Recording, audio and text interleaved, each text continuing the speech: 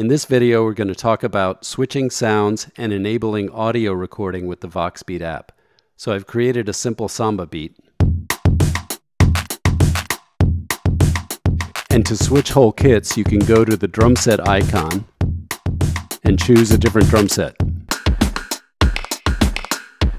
And when you go back to the main screen, you'll notice that the tracks reflect the new kit choice. Now you can change sounds on a track-by-track basis by going to the mixer, clicking on sound, and choosing the drum sound that you want.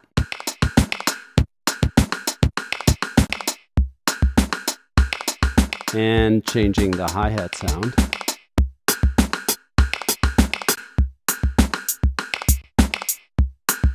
And it's reflected in the names on the main screen. Now to enable a track for audio recording, you do a similar thing where you open the mixer, choose sound, but then you select user audio track. Now when you go back to the main screen, you'll notice that track 4 is set up as an audio track. The bottom 3 tracks can be either audio or drum samples, and the default audio input is the iPhone internal mic that you can plug in an iRig or other iOS compatible interface.